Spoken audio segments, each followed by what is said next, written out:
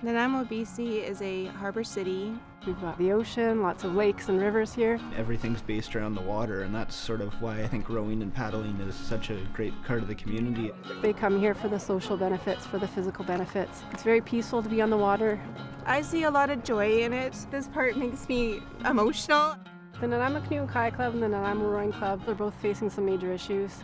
Our storage situation is pretty desperate. It's just a cinder block building that the two clubs run out of. I like to call it a shack.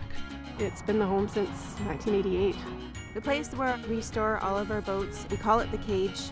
We had a branch come down. It took about 6 feet off of the end of one of our boats. We have a building that's falling apart, and the new building would give us the space that we need. It would be wonderful to know that our equipment's safe and that our members are proud. Vote for Nanaimo!